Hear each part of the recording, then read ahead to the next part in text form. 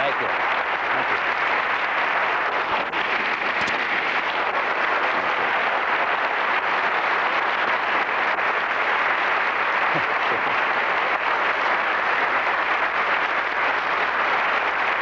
Thank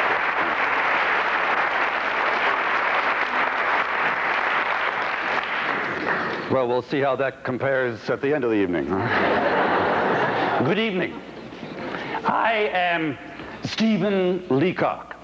Now, I have dispensed with any kind of formal introduction of myself this evening because of past experiences I have had with the people, chairmen, presidents of various organizations and groups who have introduced me in the past, or I should say, have tried to introduce me in the past.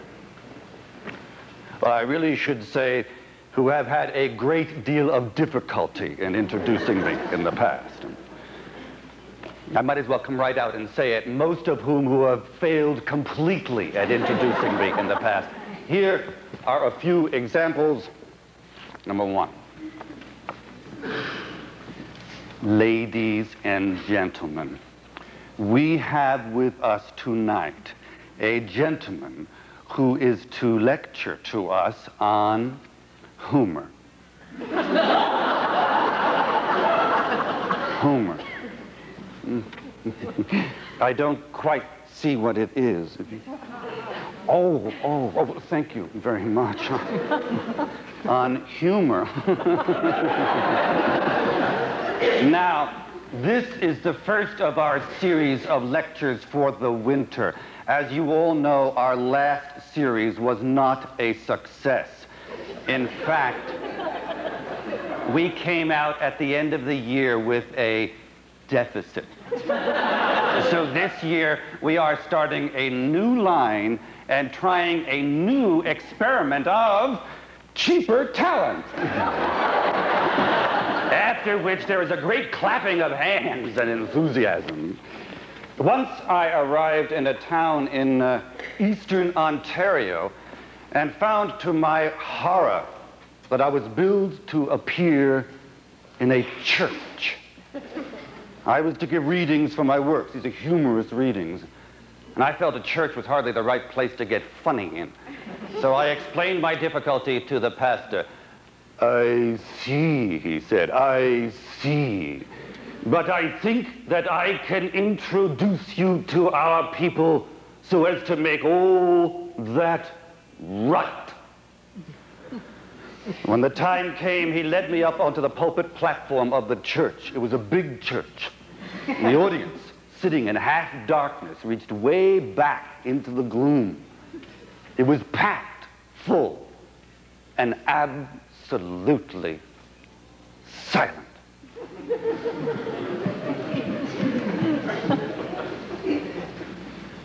Dear friends, I want you to know that it will be all right to laugh tonight. Laugh heartily. Laugh right out. Laugh just as much as ever you wanted to, because when we think of the noble object for which the good professor appears tonight, we may be sure that the good Lord will forgive any one of you who will laugh.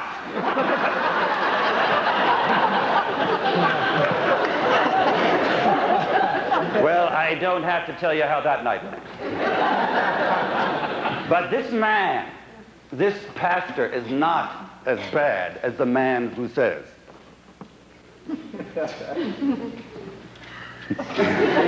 Now, I've never met the lecturer before, but I've read his book. I've written 19 books. The committee was kind enough to bring it over last night, and well, I didn't read all of it, but I did take a look at the preface, and I can assure him he's very welcome. He comes to us from a college called, what did you say the name of that college was you came from? McGill. I said, yes, he comes from McGill, ladies and gentlemen. Now, I've never heard of McGill myself, but I can assure him he's very welcome. He's to speak to us on, what did you say the name of the subject was you just... It's a humorous lecture, I said. Ah, yes, it's to be a humorous lecture, ladies and gentlemen. And I'll venture to say it'll be a rare treat. Oh. Now, I'm only sorry that I can't stay for it myself, but I have to get over to the town hall for a meeting. So without further ado, I'm going to let the lecturer get on with his humor. You know,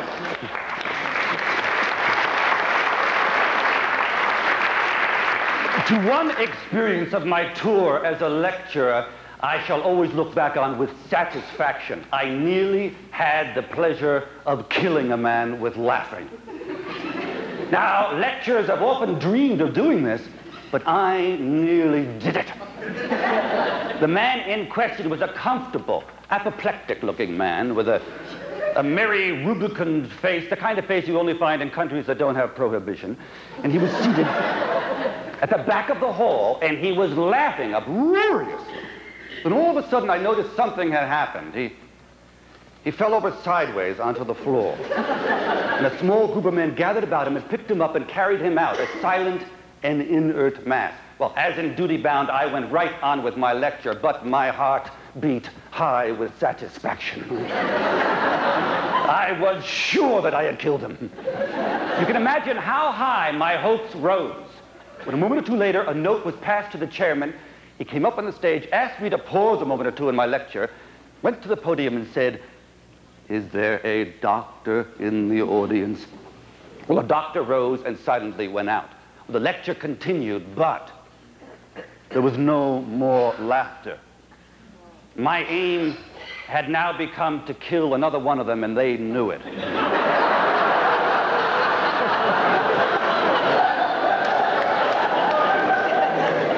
They knew that if they started laughing, they might die. A moment or two later, a second note was passed to the chairman. He rose and said rather gravely, "A second doctor is wanted." Well, the lecture continued in deeper silence than ever. They were all waiting for a third announcement. It came. He rose and said, "If Mr. Murchison, the undertaker, is in the audience, will he kindly step outside?" Well, that man, I regret to say, got well. Disappointing as I know it is to hear. He recovered. I sent back next day from London a telegram of inquiry. I did it so as to have proper proof of his death. And I received the following reply. "Patient doing well, sitting up in bed and reading Lord Haldane's Relativity, no danger of relapse." You know, few people realize how difficult and arduous public lecturing can be. They see the lecturer get up onto the platform and they think him happy. After about 10 minutes of his talk, they are tired of him. Most people can tire of a lecturer in 10 minutes. Clever people can do it in 5. And sensible people never go to humorous lectures at all. Well, you know, I was watching a magician once who had a very interesting experience with a member of his audience. "Ladies and gentlemen, having shown you that the cloth is absolutely empty, I will proceed to take from it a bowl of goldfish. Presto!" And all around the hall, everyone was saying, "Oh, he is wonderful. How does he do it?" Till the quick man in the front row was heard to whisper, "He had it up his sleeve." And then the people next to the quick man whispered, "Oh, yes, of course." And then soon, everyone around the hall was whispering, "He had it up his sleeve." My next trick, ladies and gentlemen, is the famous Hindustani rings. You will notice that they are apparently all separate. At a blow, they all join. Clang, clang, clang, presto! And there was a general buzz of stupefaction till the quick man was heard to whisper, "The rings were up his sleeve." And then everyone all around the hall was whispering, the rings were up his sleeve. The brow of the conjurer was clouded with a gathering frown. My next trick, ladies and gentlemen, is the most amusing trick, whereby I am enabled to extract any number of eggs from a gentleman's hat. Will some kind gentleman please loan me his hat? Thank you, sir. Presto! He extracted 17 eggs for 35 seconds, and the audience began to think that he was wonderful. Until the quick man in the first row was heard to whisper, he had a hen up his sleeve. And then all around the hall, everyone was whispering, he has a lot of hens up his sleeve. It transpired from the whispers of the quick man that the conjurer must have had hidden up his sleeve, in addition to the rings, hens, and fish, several decks of playing cards, a loaf of bread, a doll's cradle, a live guinea pig, a 50-cent piece, and a rocking chair. The reputation of the conjurer was rapidly sinking below zero. At the close of the evening, he rallied for a final effort. Ladies and gentlemen, in conclusion, I will now show you the Japanese trick recently invented by the natives of Tipperary. Will you, sir, turning towards the quick man, will you kindly loan me your gold watch? It was past him. And now, sir, have I your permission to put it into this mortar and to pound it to pieces?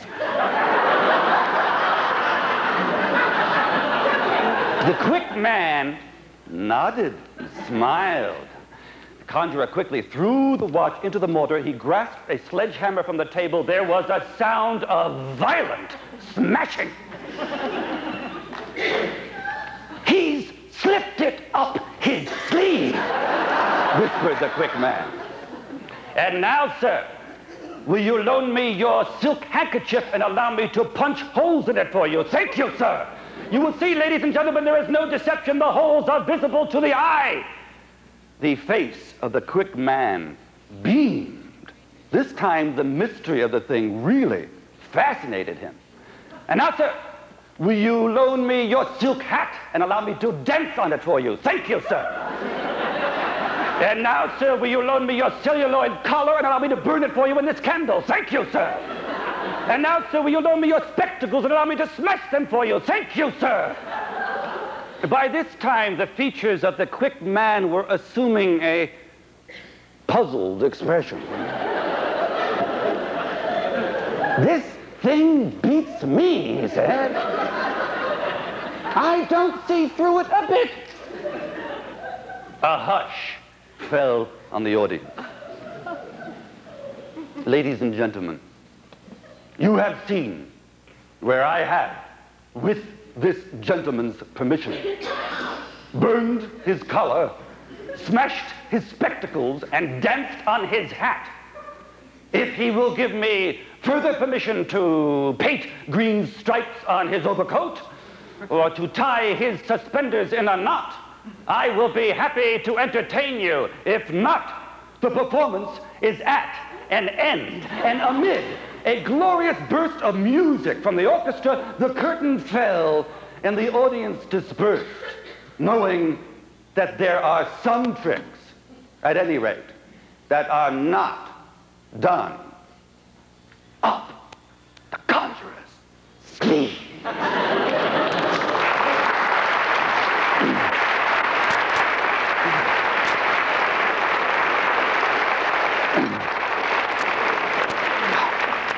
Now, yes? Ever seen any good card tricks? Here's a rather good one. Pick a card.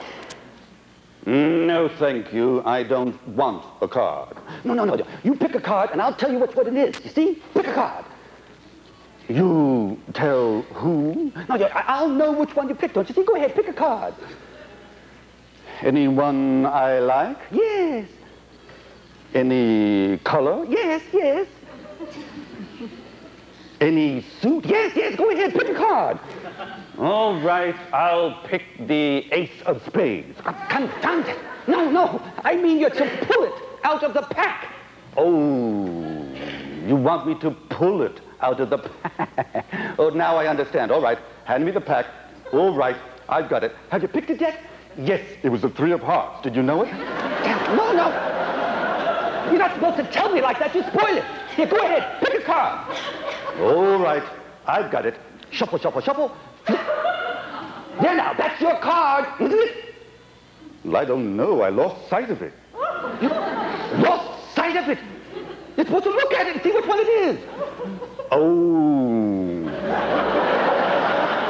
You want me to look at the front of it? Yes, of course. Go ahead. Pick a card. All right. Now I understand. I've got it. Go ahead. Shuffle. Flip. There now, that's your card, isn't it? Say now, did you put that card back in the pack? No, I kept it. Listen! You're supposed to pick a card. Just one. Look at it. See which one it is. Remember it. Put it back in the pack. Do you understand?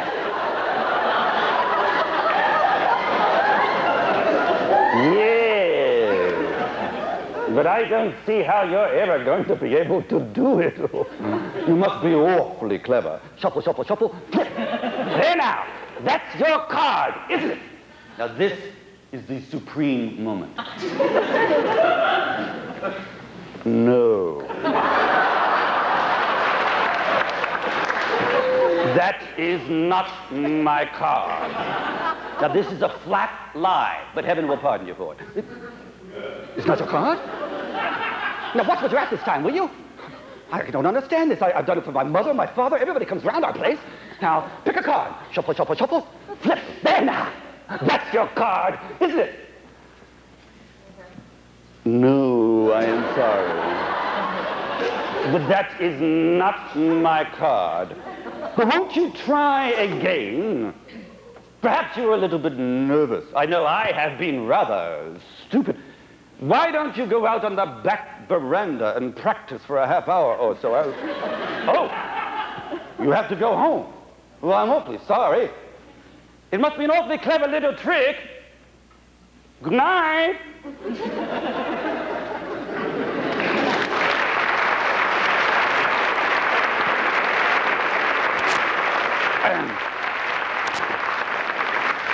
You know, I have often thought that the truest test of character of an individual can be found in the love letters that they write.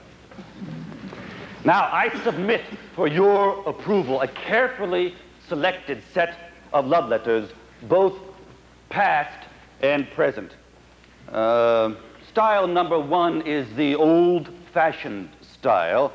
It's a love letter of the year 1828, sent by messenger from Mr. Ardent Heartful, The Hall, Notts, England, to Miss Angela Blushenburn, The Shrubberies, Hops, Pots, Shrops, England, begging her acceptance of a fish. Respected Miss Angela, with the consent of your honored father and your esteemed mother, I venture to send to you by the messenger who bears you this, a fish. It has, my respected Miss Angela, for some time been my most ardent desire that I might have the good fortune to present to you, as the fruit of my own endeavors, a fish. It was this morning my good fortune to land while angling in the stream that traverses your property with the consent of your father, a fish. In presenting for your consumption with your parents' consent, respected Miss Angela, this fish, may I say that the fate of this fish, which will thus have the inestimable privilege of languishing upon your table, conveys nothing but envy to one who, while what he feels cannot be spoken, still feels as deeply as should feel, if it does feel, this fish. Your devoted, ardent heartful. Now, this is style 2.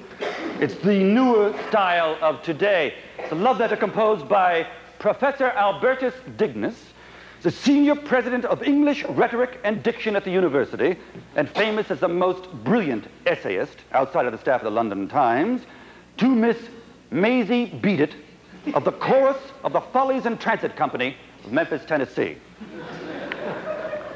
Cuckoo, my little Peacherino, and how is she tonight? I wish she was right here. Yum, yum. I got her Tootsie Weenie letter this morning. I hustled to the post office so fast, nearly broke my slats. And so it really longs for me. Does she? And did you really mean it?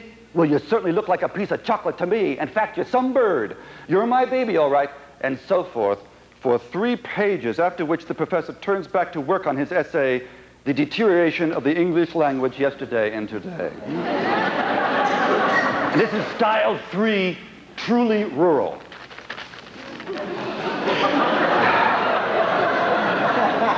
It's a passionate love letter from Mr. Ephraim Cloverseed, Arcadia Post Office, Vermont, to Miss Nettie Singer, also of Arcadia, but at present at the cash at the home restaurant 7860 6th Avenue, New York. Oh, dear Nettie, there was a sharp frost last night which may do considerable harm to the fall wheat. Till last Tuesday there had not been no frost that you wouldn't have noticed any. Some think we are in for a hard winter.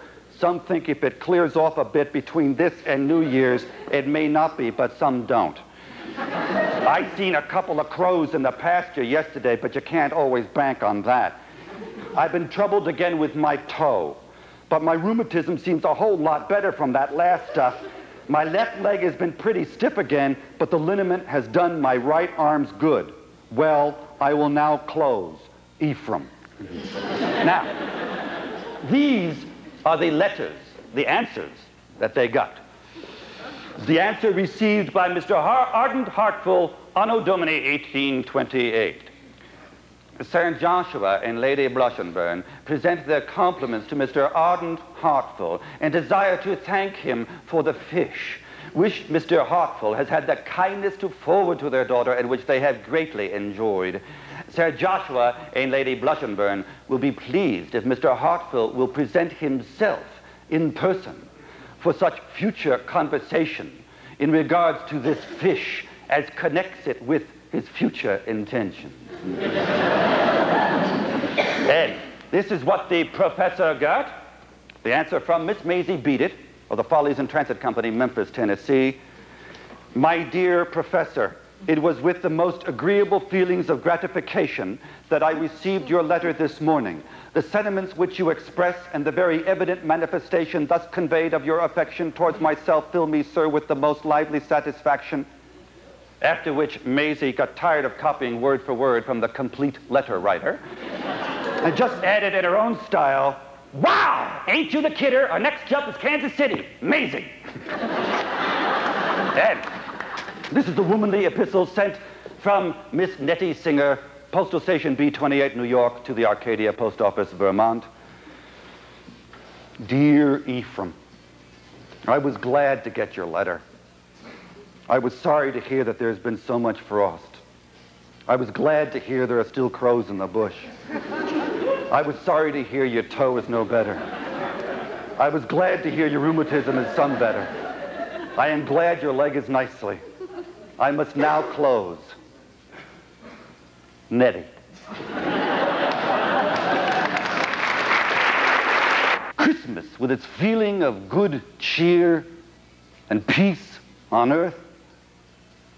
Christmas, with its feasting and merriment. Christmas, with its... Well, anyway, it was Christmas.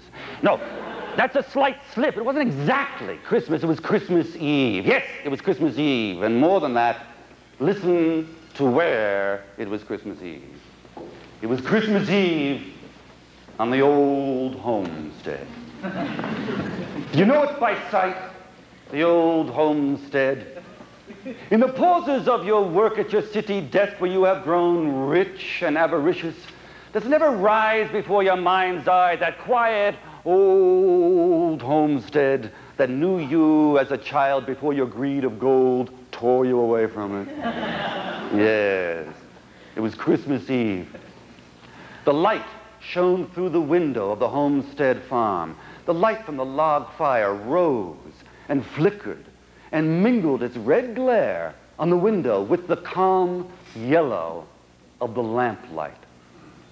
John Enderby and his wife sat in the kitchen of the homestead. Oh, do you know it? The room called the kitchen, with its open fire on the old brick hearth and the cook stove in the corner. It is the room of the homestead where the people cook and eat and live. John Enderby sat next to the plain deal table, his head bowed upon his hands, his grizzled face with its unshorn stubble stricken down with the lines of devastating trouble. From time to time, he would rise and cast a fresh stick of tamarack on the fire with a savage thud that sent a shower of sparks up the chimney. On the other side of the fire sat his wife, Anna, in a straight-back chair, staring into the fire with mute resignation.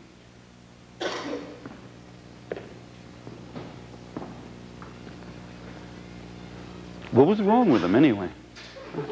Ah, can you ask? Do you know or remember so little of the old homestead?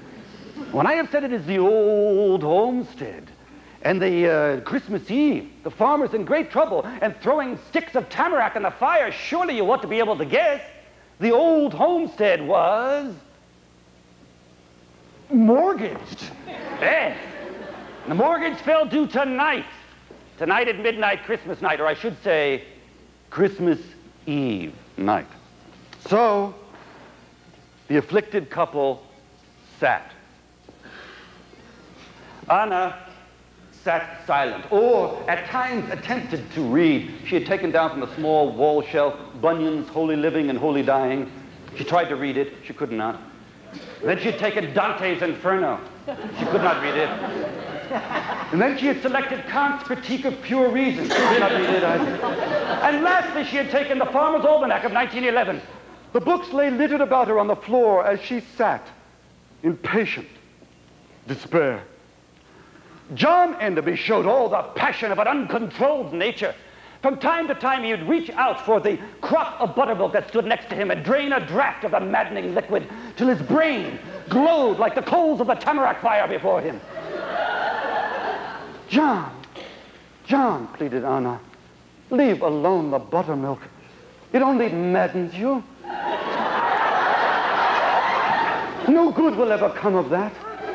Aye, lass, said John with a bitter laugh and burying his head again in the crock. What care I if it maddens me? John, you'd best be employed in reading the words of the good book than in your wild courses. Here, Father, take it and read it. And she handed to him the well-worn black volume from the shelf. Read it, John. In this hour of affliction, it brings comfort. The farmer took the well-worn black volume of Euclid's Elements, then, laying his hat aside in reverence, began to read aloud. The angles at the base of an isosceles triangle are equal, and whosoever shall produce the sides, lo, they also shall be equal, each unto each. The farmer put the book aside. It's no use, Anna, I can't read the good words tonight. And then he staggered towards the buttermilk, and before she could stay his hand, he drained it to the last drop. John, let them foreclose it if they will. I am past all caring. And then John sank back down into his chair. Anna sat and looked into the fire sadly. Alas, if only her son Henry had been with them. Henry, who had left them 3 years earlier, and whose letters still brought from time to time a glimmer of hope to the stricken farmhouse. Henry was in Sing Sing. His letters brought news to his mother of his steady success. He was the first of the baseball 9 of the prison, the favorite of the chaplains and the warden, the best bridge player in the corridor. No, Henry was pushing himself to the front with the old-time spirit of the Enderbys. Oh, Anna had hoped that he might be with her at Christmas time, but Henry had written that it was practically impossible for him to get away from Sing Sing. But the guards were planning a party, and a sleighing party for the celebration, and he had hopes, he said, of slipping away unnoticed, but his doing so might excite attention. No, Henry would not come. There was no hope there. Oh, and William, the other son, 10 years older than Henry. Alas, William had gone forth from the homestead to fight his way in the great city. When I make $1 million, Mother, I'll come home. Till then, goodbye. And he had gone. Oh, how Anna's heart had beat for him. Would he ever make that $1 million? Would she ever live to see it?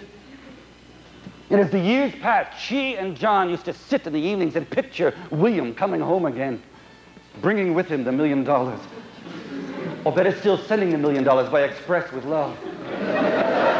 The years passed, and John never came. No, the great city had swallowed him up as it has so many another lad from the old homestead. Anna started from her musing. What was that at the door? The sound of a soft and timid rapping. And through the door pane, a face, a woman's face, staring into the lamp-lit room with pleading eyes. And what was that she bore?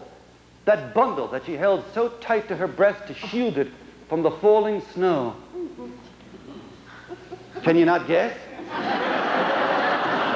Well, try 3 guesses and see. Right you are, that's what it was. So Anna went hastily to the door.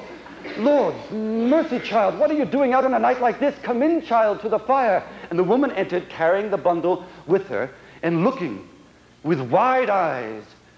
They were at least 1.5 inches across. At John Enderby and his wife. Anna noticed that she had no wedding ring on her hand. Your name? Asked the farmer's wife. Caroline, she answered. And I seek shelter. And then she paused. And I want you to take the child. Well, Anna took the child and safely put it away on the top shelf of the cupboard, and then went to get a glass of water and a donut and put it before the half-frozen girl.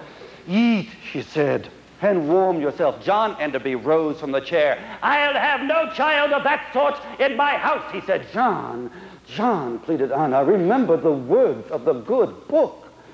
Things that are equal to the same thing are equal to one another. John Enderby sank back down into his chair. And why had Caroline no wedding ring? Well, can't you guess?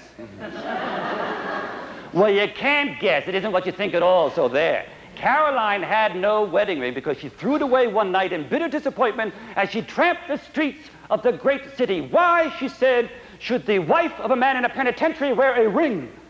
And then she had gone forth with her child from what had been their home. Oh, it was the old, sad story. She had taken the child and laid it gently, tenderly on a bench in the park. And then she walked rapidly away. A little while after, a man came running after her with a bundle in his arms. Excuse me, madam, he said, but I think you left your child in the park. Caroline thanked him. And then she took it to the Grand Central waiting room, kissed it tenderly, and put it on a shelf behind the lunch counter. A little while after, an official, beaming with satisfaction, brought it back to her. Yours, I think, madam. Caroline thanked him.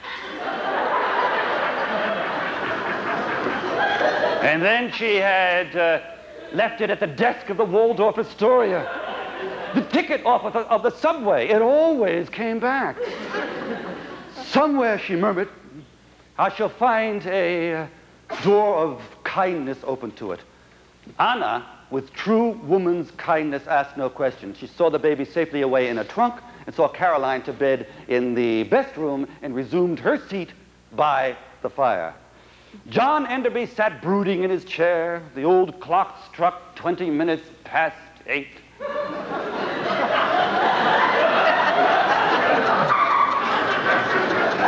The fire flickered down. Then John Enderby rose and taking the lantern from a hook, "Mortgage or no mortgage," he said, "I must see to the stock." And he passed out of the house. He paused for a moment in the yard and looked out over the snow to the cedar swamp, and beyond, with the snow winding through it in the far distance, the lights of the village far away. John looked out over the swamp and sighed. Down in the swamp, 2 miles away, could he have but seen it, there moved a sleigh, and within it, a man in a sealskin coat and silk hat, and around his waist a belt containing $1 million in gold coin. He halted his horse in an opening in the road, removed the belt, and proceeded to count the coins. Next to the man, crouched in the bushes at the dark edge of the swamp road, with eyes that watched every glitter of the coins, and a hand that held a heavy cudgel of blackthorn, was a man whose close-cropped hair and hard-lined face belonged nowheres but within the walls of Sing Sing.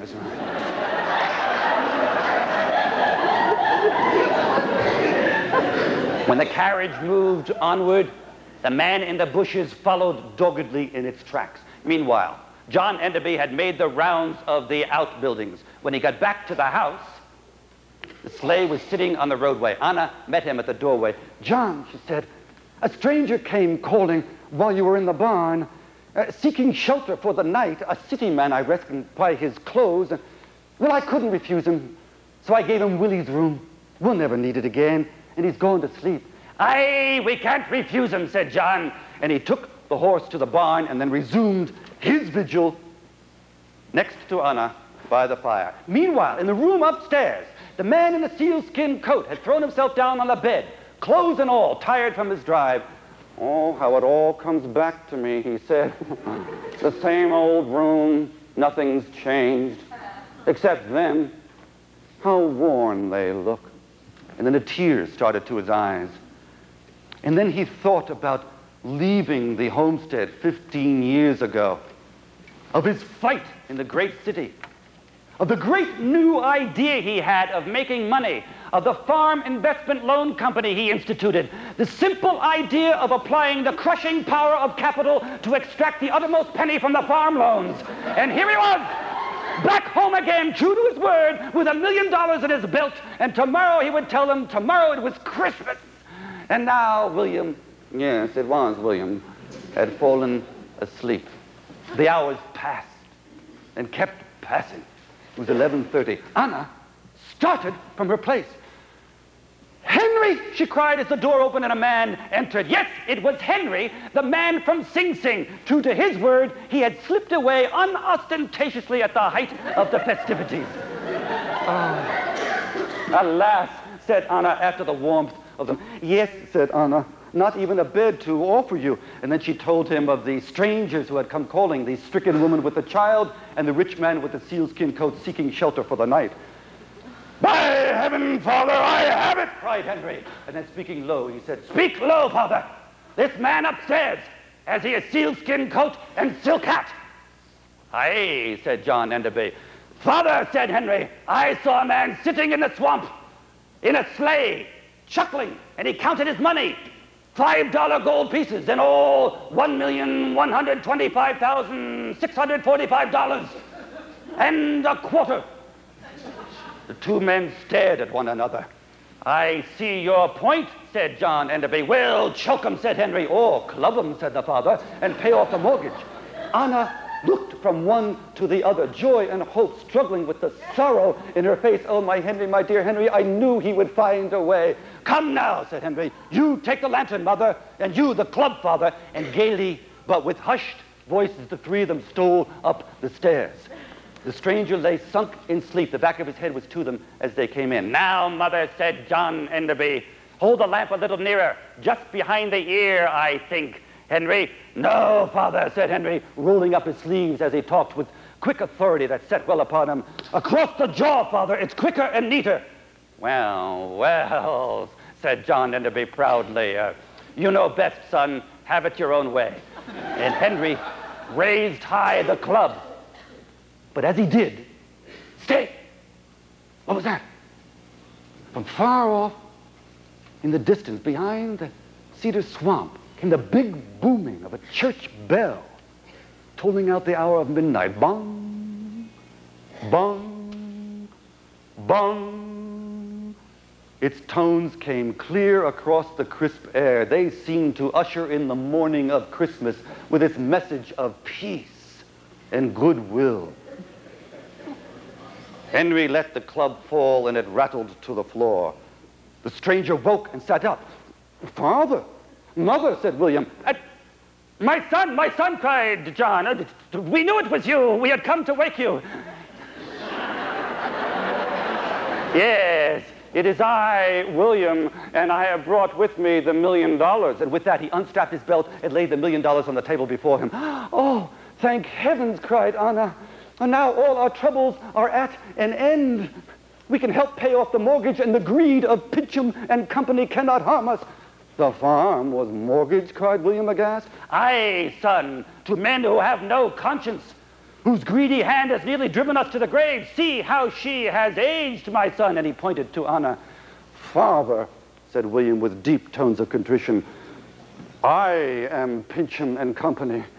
"Oh, great heavens, I see it all now, to what extent of suffering my fortune was raised. I shall restore it all, these $1 million, to those people I have wronged." "No," said Anna. "You repent, dear son, with true Christian repentance. That is enough. We may keep the money. We will think of it as a trust, a sacred trust."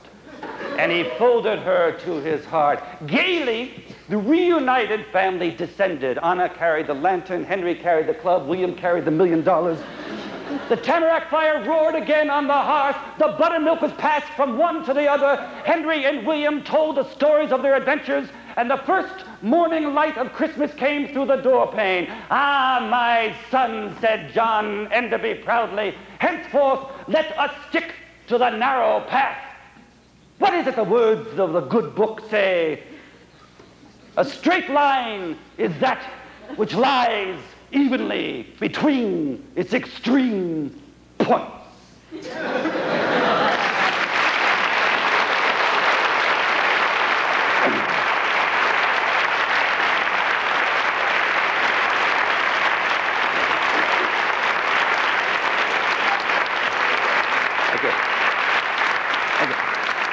It's now time for a break, little interval, have a cup of tea, whatever you like. I've got my own back here. I'll be out in about 10, 12 minutes. See you later.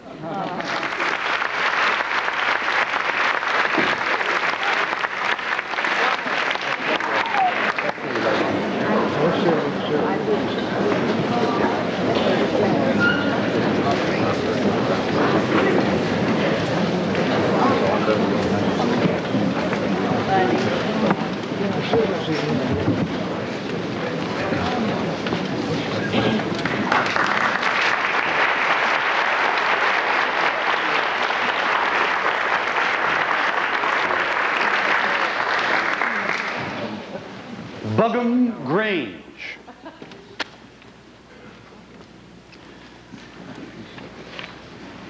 A good old ghost story.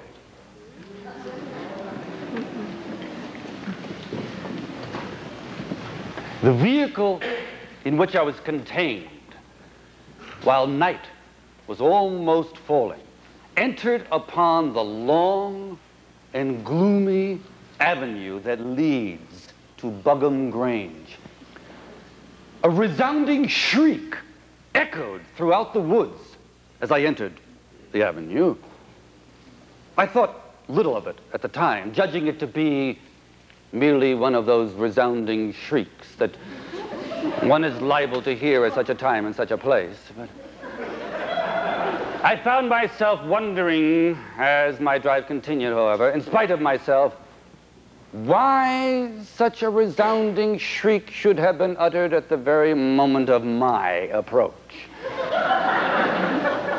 Now, the Grange is situated in the loneliest part of England, the marsh country of the fens, to which civilization has still hardly penetrated, the inhabitants, of whom there are 1 1/2 to a square mile, live here and there among the fens and eke out a miserable existence by frog fishing or catching flies. Here and there, where the ground rises above the level of the fens, are dank, dense woods, tangled with parasitic creepers, filled with owls and bats, and heavy with the dank odors of deadly nightshade and poisoned ivy.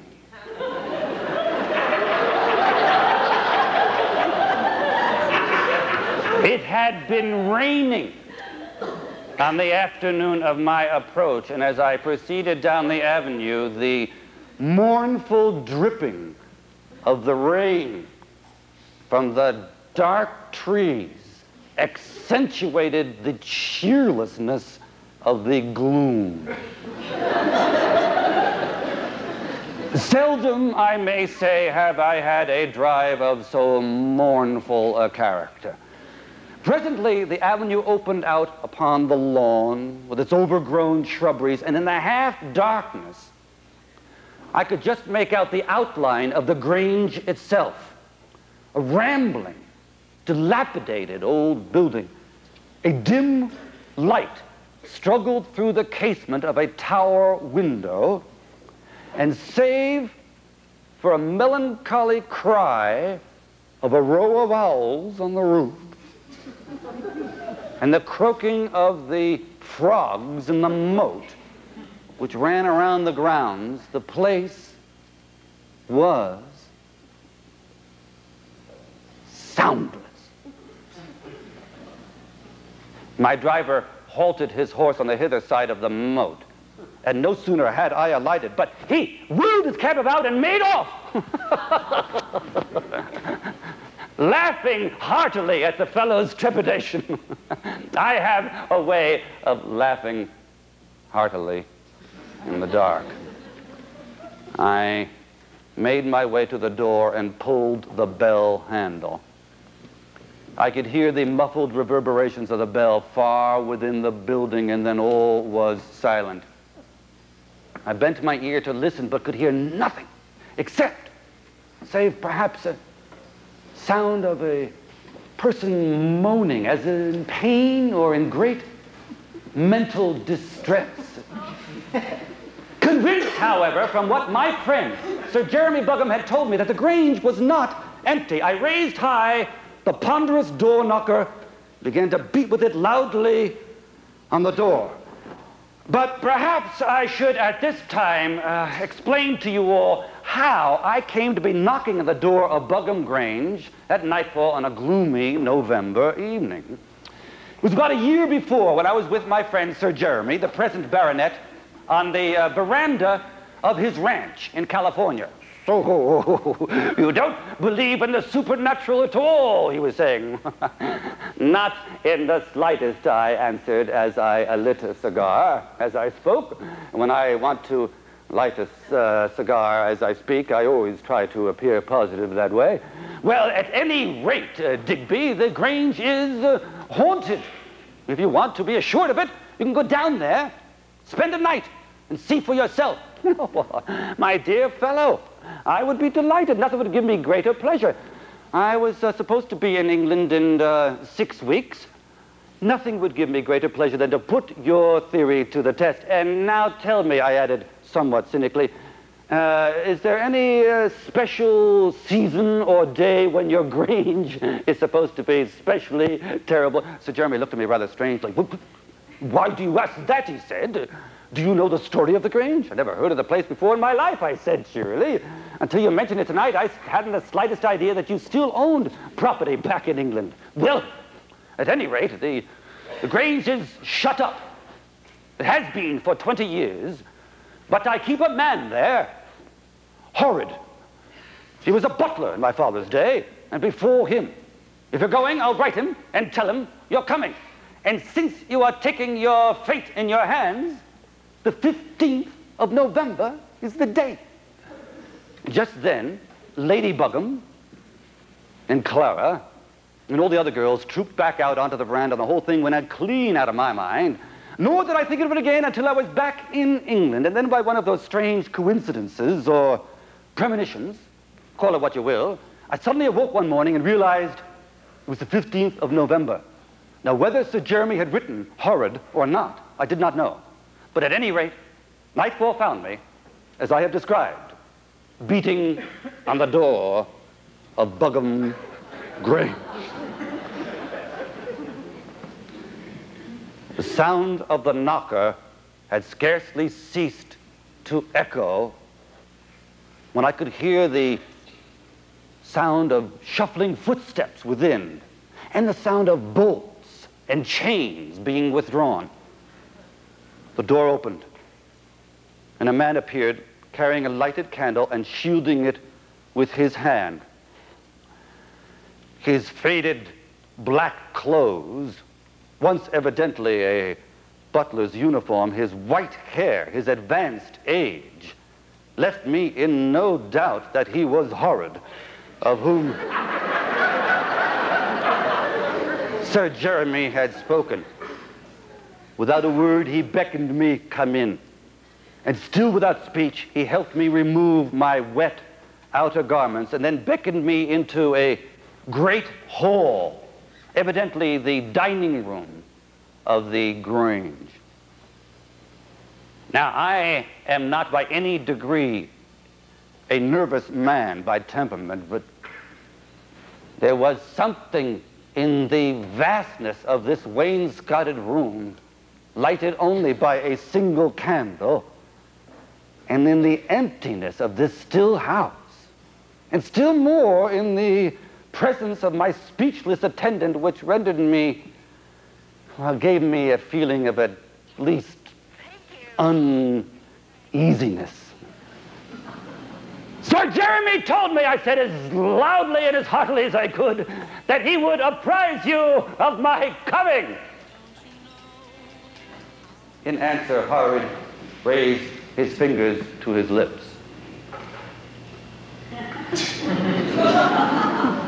And I realized at once that he could neither speak nor hear. Now, I am not a nervous man. Oh, I think I said that, but the realization that my sole companion in this empty house could neither speak nor hear struck a cold chill to my heart. Now, Howard lay before me a cold goose, a cold meat pie, a cheese, and a tall flagon of cider, but my appetite was gone. I finished the goose, but having finished the pie, I found that I had very little zest left for the cheese, which I finished without enjoyment. The cider had a sour taste, and after having permitted Haran to refill the flagon twice, I found that it produced a state of melancholy, and I decided to drink no more. The meal finished, Haran picked up the lighted candle and beckoned me follow him. We passed on through the dark corridors of the house. A long line of pictured Buggams looked upon us as we passed. Howard led me up the stairs, and I realized he was taking me to the tower in the east wing where I had observed a light. Now, the rooms to which he led me consisted of a sitting room and an adjoining bedroom, both fitted with antique wainscoting against which a faded tapestry fluttered. Now, there was a lighted candle on the table in the sitting room, but its insufficient light just rendered the surroundings all the more dismal. Howard bent over the fireplace there and attempted to light a fire, but the wood was evidently damp, and the fire just flickered feebly on the hearth. The butler left me, and in the emptiness of that house, I could hear his shuffling steps echo down the corridor and all was silent. It may have been fancy, but it appeared to me that his departure was a signal for something like a low moan that came from the other side of the wainscot. There was a narrow cupboard door on one side of the room, and it occurred to me that the sound must have come from within. I decided not to look on the other side of the door. Instead, I seated myself in a great chair opposite the feeble fire. I must have been seated there for some time when my eyes suddenly arose to the mantelpiece above, and there, upon it, was a letter addressed to me. I recognized at once the handwriting to be that of Sir Jeremy Buggam. I opened the letter and spread it out before the feeble flame and read as follows. My dear Digby, in our talk that you will remember, I had no time to finish telling you about the mystery of Buggam Grange. I take for granted that you will go there, however, and that Horrid will put you in the tower rooms, which are the only ones that make any pretense of being habitable. I have therefore sent him this letter to deliver at the Grange itself. The story is this.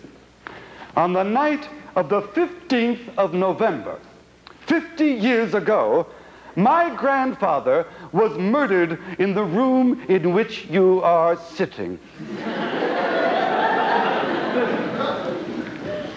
By his cousin, Sir Duggam Buggam.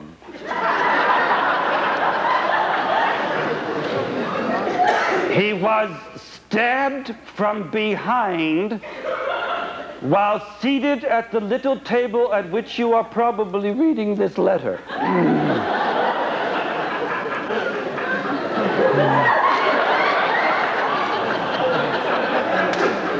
The two had been playing cards at the table, and my grandfather's body was found lying in a litter of cards and gold sovereigns on the floor. Sir Duggam Buggam, insensible from drink, lay beside him, the fatal knife at his hand, his fingers smeared with blood. My grandfather, though of the younger branch, possessed a part of the estates which were to revert to Sir Duggam Buggam on his death. Sir Duggam Buggam was tried and was hanged. On the day of his execution, he was permitted by the authorities, out of respect for his rank, to wear a mask to the scaffold. The clothes in which he was executed are hanging at full length in the little cupboard to your right.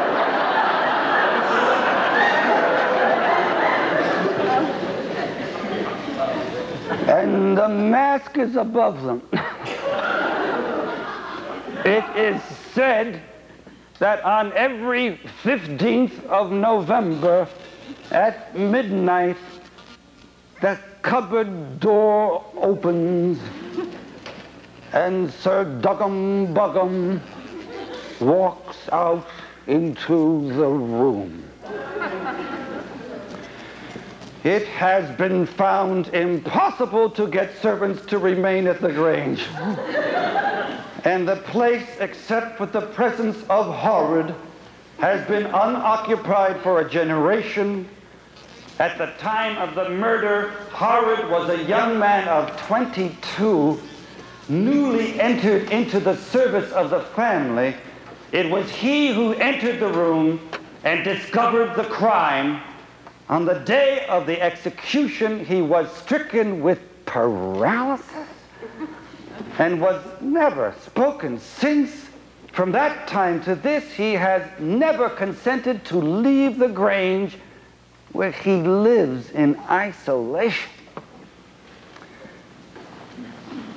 Wishing you a pleasant night after your tiring journey,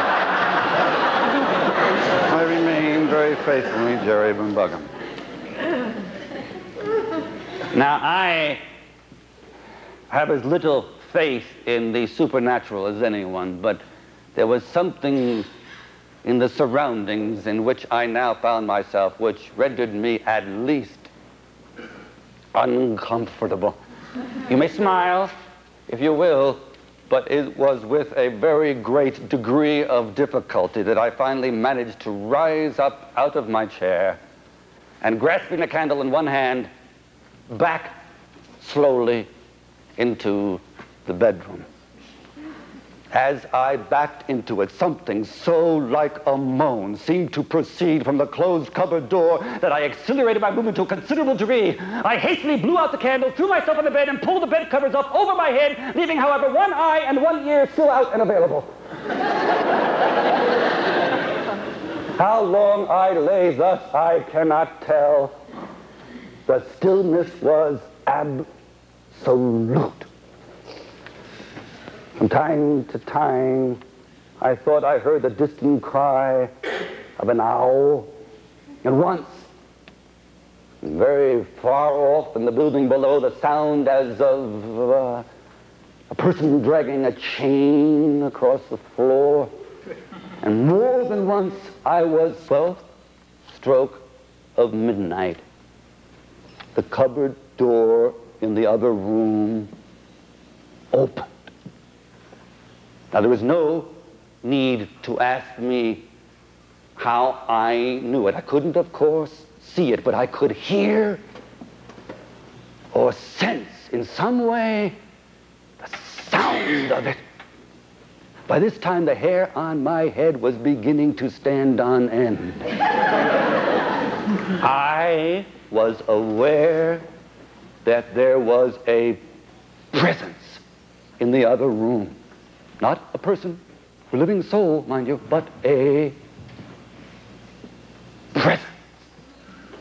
Anyone who has ever been in the next room to a presence will know exactly how I felt.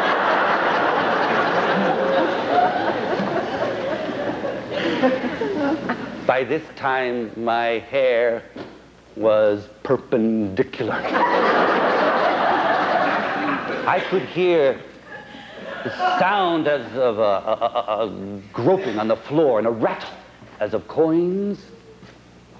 And then at this precise moment, from far off in the building below, a prolonged and piercing cry as of a soul passing in agony. Now, you may censure me or not, but at this very moment, I decided to beat it. Whether I should have stuck around or not to find out what happened is a subject I will not discuss. My object was to get out, and to get out quickly. Now, the window of the room that I was in was some 25 feet above the ground. I sprang through the casement and landed on the ground in one leap. I jumped over the shrubberies in one jump, I cleared the moat in one jump, and I ran down the avenue in 6 strides, and I ran the 5 miles along the fence through the woods in 3 minutes. This, at least, is an accurate transcription of my sensations. It may have taken longer, but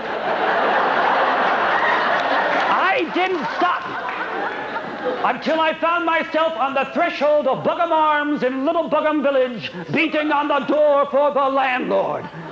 Now, I returned to Buggam Grange the next day in the bright sunlight of a frosty November morning in a 7-cylinder motor car with 6 local constables and a physician. It makes all the difference.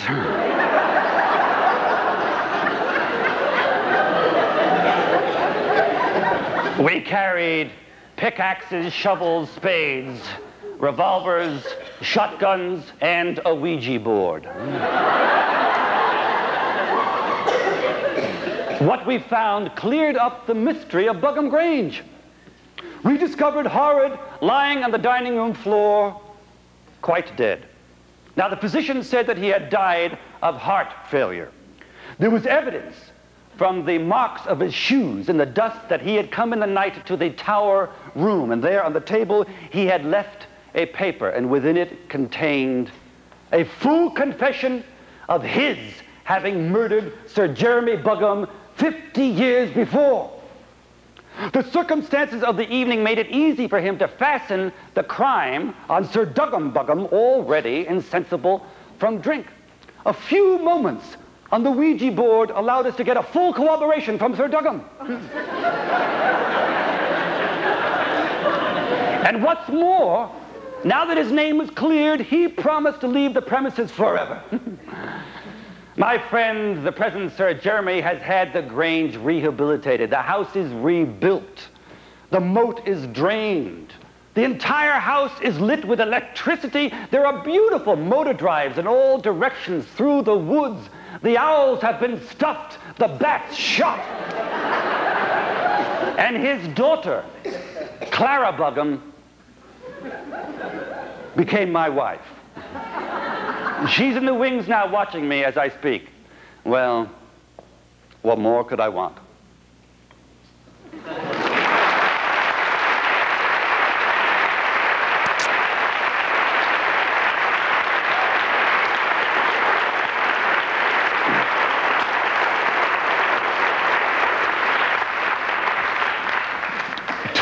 Years ago, I knew a man called Jiggins who had the health habit. He used to take a cold plunge every morning. He said it opened his pores. After it, he would take a hot sponge. He said it closed his pores. He got so that he could open and shut his pores at will. Every morning, he would stand in front of an open window for half an hour, breathing. He said it expanded his lungs. He could, of course, had it done in a shoe store with a boot stretcher, but after all, it cost him nothing this way, and what is half an hour?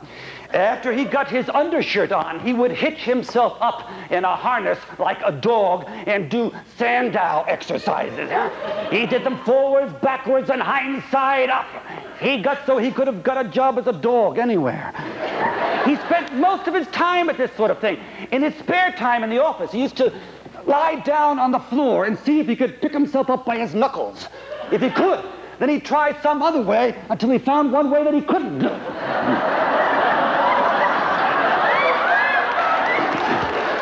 And then he would spend the rest of his lunch hour on the floor perfectly happy. In the evenings, in his room, he would lift iron bars, cannonballs, heave dumbbells, haul himself up to the ceiling with his teeth. You could hear the thumps half a mile. He liked it. He spent half of his evening slinging himself around the room like this. He said it made his brain clear. As soon as he got his brain perfectly clear, he went to bed and slept. In the morning when he woke, he began clearing it again.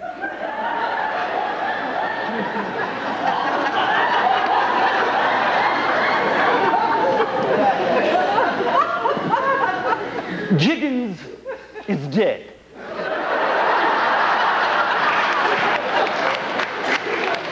Now, he was, of course, a pioneer, but the fact that he dumbbelled himself to death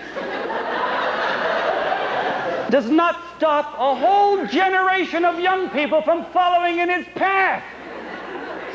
They are ridden by the health mania. They make themselves a nuisance. Well, they get up in impossible hours. They put on these silly little suits and run marathon heats before breakfast. They go around barefoot to get the dew on their feet. They hunt for ozone. They bother about pepsin. They won't eat meat because it has too much nitrogen. They won't eat fruit because it hasn't any.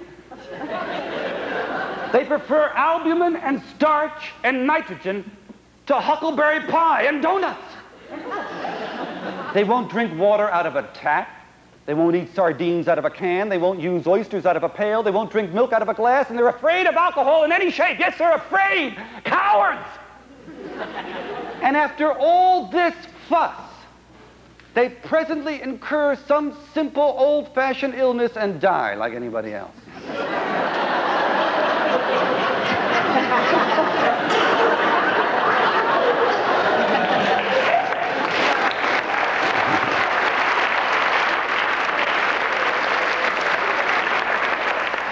Now, People of this sort have no chance to attain any great age. They are on the wrong track. Listen, do you want to live to be really old? To enjoy a grand, green, exuberant, boastful old age and make yourselves a nuisance in your neighborhood with your reminiscences? Well, cut out all this nonsense. Cut it out. The time to get up in the morning is when you have to, not before. If your office opens at 11, get up at 10:30. If work begins at 7, get up at 10 minutes too, but don't be liar enough to say that you like it. It isn't exhilarating and you know it. And drop all this cold bath business. You never did it as a boy. Don't be a fool now. If you must take a bath, and you probably don't really need to, take it warm. The pleasure of getting out of a cold bed and slipping into a warm bath beats a cold plunge to death. And anyway, oh, now, on the subject of germs and bacilli, don't be afraid of them. That's all. That's the whole thing. If you once get onto that, you never need to worry again. If you see a bacilli, you walk right up to it and stare it in the eye. If one flies into your room at night, you strike at it with a hat or a towel. You hit it as hard as you can between the neck and the thorax. It'll soon get sick of that.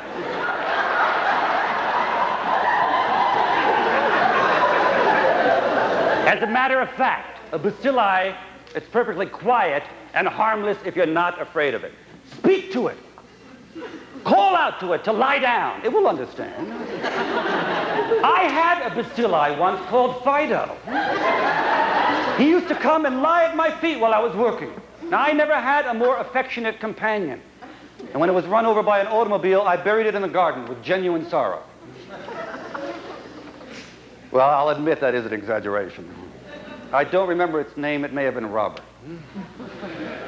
Now, understand that it is only a fad of modern medicine to say that cholera and typhoid and diphtheria are caused by germs and bacilli. It's nonsense.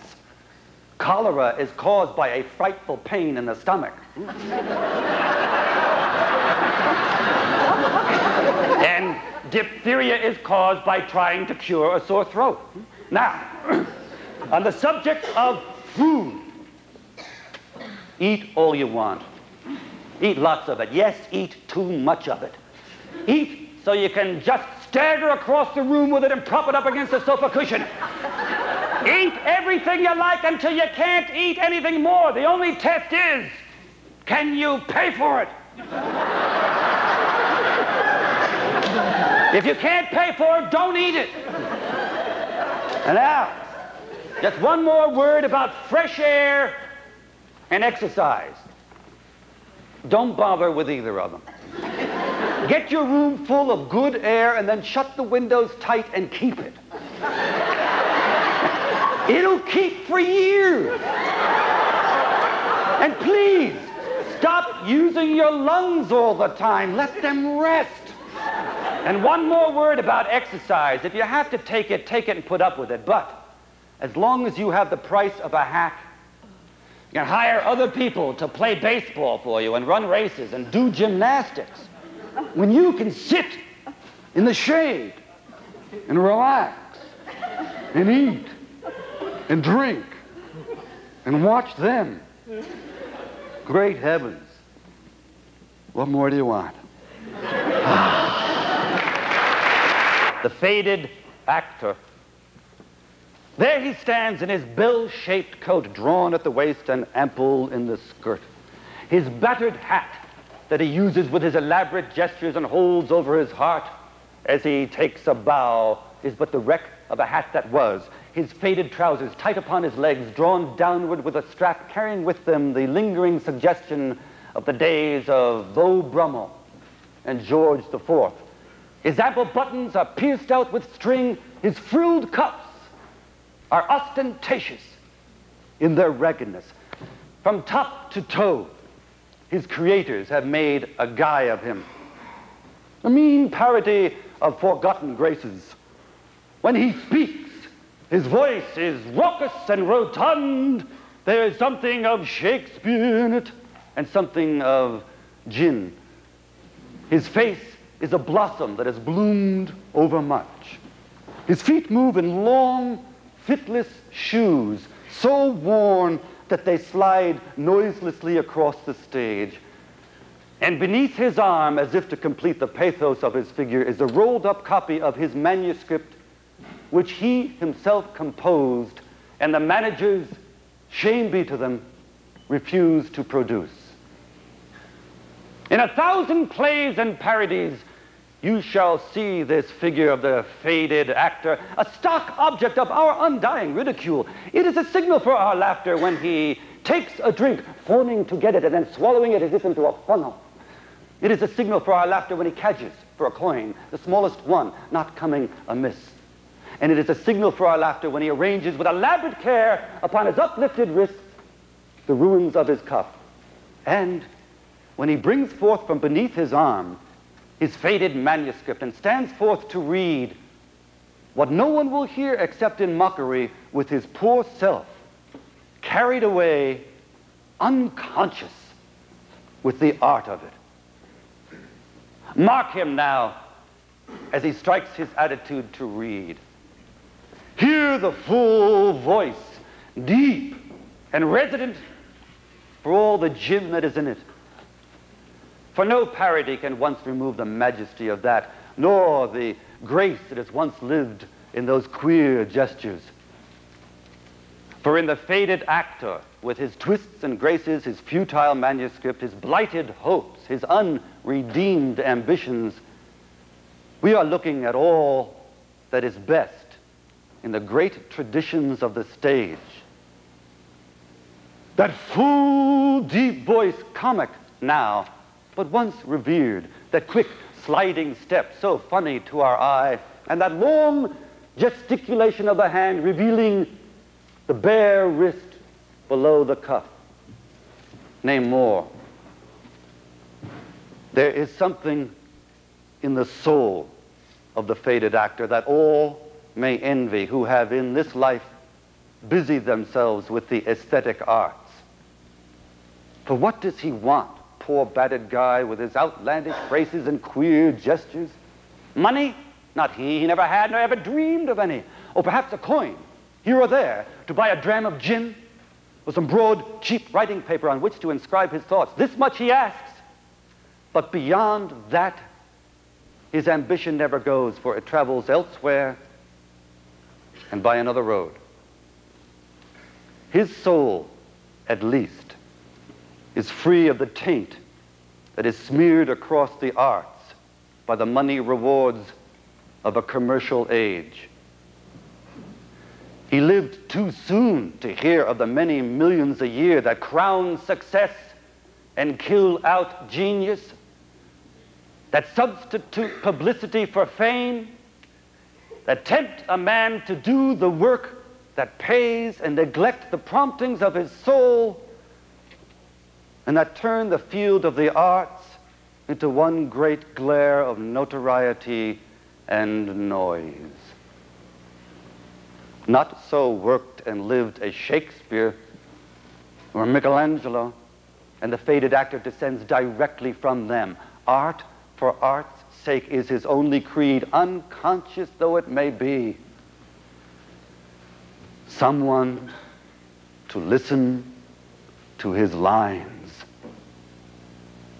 An audience, if only in a barn, beside the hedgerow. A certain meed of praise, which is the breath of art and the inspiration of effort. This much he asks, and no more. To him, therefore, I dedicate this evening. I make this dedication as a humble tribute to the high principles of art that are embodied in the faded actor.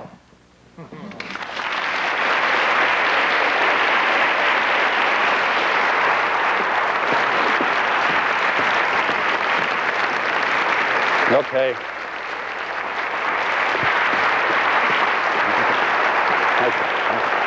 Thank you.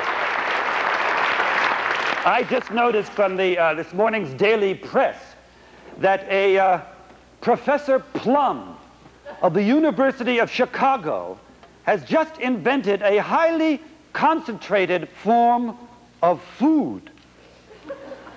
All the essential nutritive elements are put together in the form of pellets, each of which contain from 1 to 200 times as much nourishment as an ounce of ordinary article of diet. These pellets, diluted with water, will form all that is necessary to support life. The professor looks forward confidently to revolutionizing the present food system. Well, this may be all very well in its way, but it's going to have its drawbacks as well. In the not too distant future, I can imagine such scenes as the following. The smiling family were gathered round the hospitable board. The table was plenteously laid with a soup plate in front of each beaming child, a bucket of hot water before the radiant mother, and at the head of the board, the Christmas dinner of the happy home, warmly covered by a thimble and resting on a poker chip. The expectant whispers of the little ones were hushed as the father, rising from his chair, lifted the thimble and disclosed a small pill of concentrated nourishment on the chip before him. Christmas turkey, cranberry sauce, plum pudding, mince pie, it was all there, all jammed into that little pill and only waiting to expand. Then the father, with deep reverence and a devout eye alternating between the pill and heaven, lifted his voice in benediction. At this moment there was an agonized cry from the mother. "Oh, Henry, quick! Baby has snatched the pill!"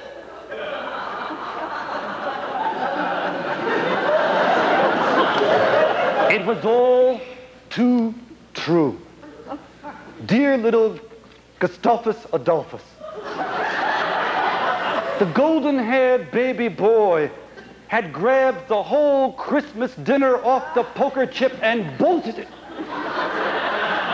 350 pounds of concentrated nourishment passed down the esophagus of the unthinking child. "Clap him on the back!" cried the distracted mother. "Give him water!" Well, the idea was fatal.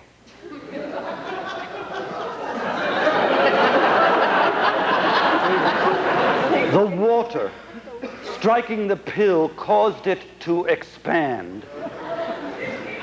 There was a dull, rumbling sound, and then with an awful bang,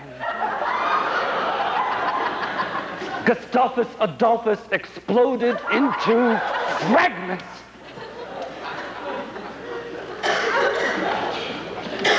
And when they had gathered the little corpse together,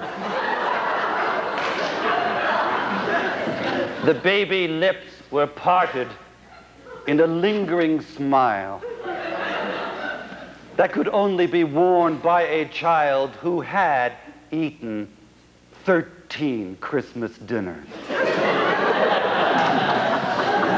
Thank you, and good night.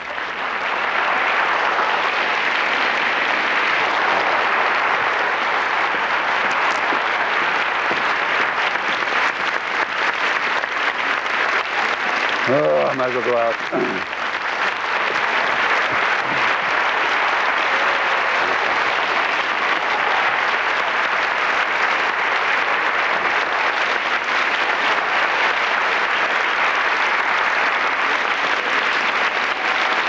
Thank you. Goodbye.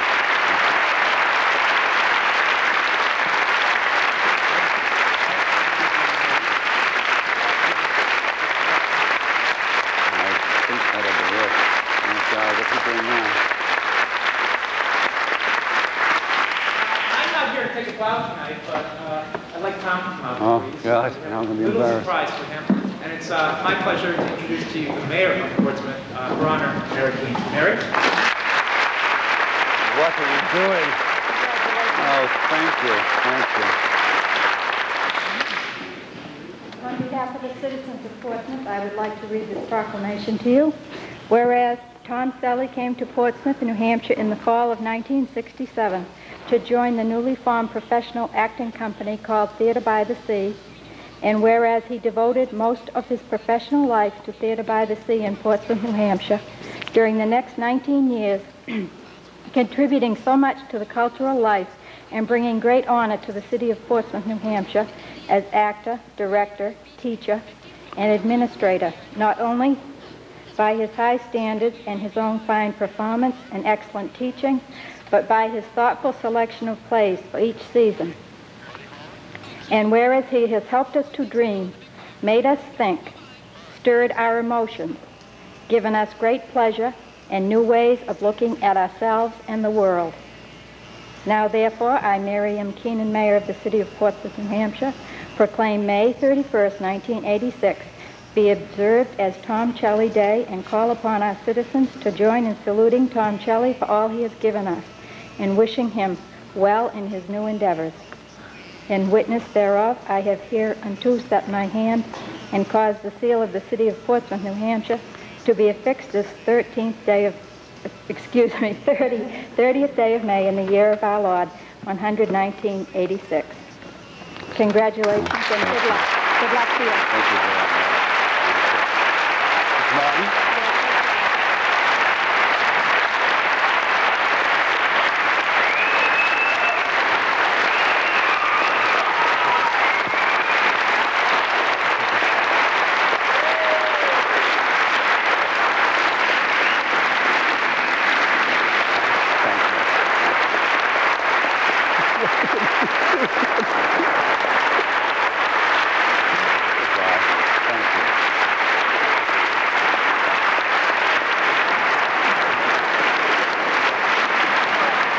Oh, boy.